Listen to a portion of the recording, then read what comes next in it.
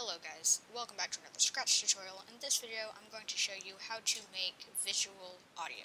Let's get started. First, what you're going to want to do is go ahead and add the pin extension. We'll use this to draw the graph. Then, go ahead and add a when green flag clicked block. And then, go ahead and erase all, like always, and then pin up.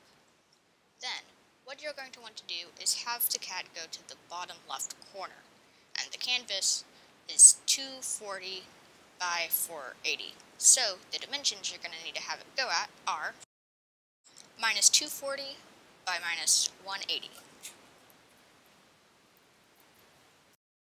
Once you have that, you're going to want to go ahead and have a forever loop,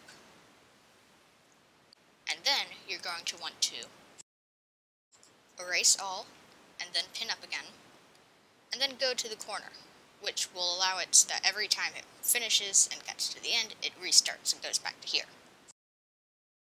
And then go ahead and add a repeat loop, and then make it repeat 480 times, because the length of it is 480, that is double that.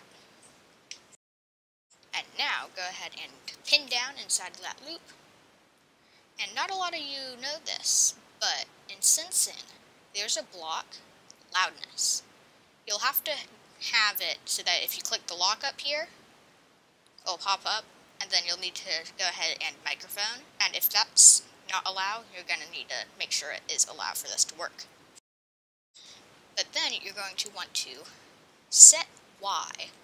Set Y to loudness times 3, which is just amplifying your voice so that it isn't as quiet as it normally is. And then you're going to want to subtract 180 from that number, and that means, because if it's just like that, it's going to be starting at the middle and going up. We don't want that, so we're subtracting the Y by 180 so that it's down here and it goes up. Okay, so now what you're going to want to do is just go ahead and change the X by 1. You can make that a smaller number if you want, but then you'll have to make sure that this, so if you want it to be smoother, you can make that 0.5, but then you'll have to double this, and so on and so on. And there we have it. It should be working. Now you should go ahead and hide the cat, and then press play. And it will, whenever I talk, go up. If I am now to mute my microphone,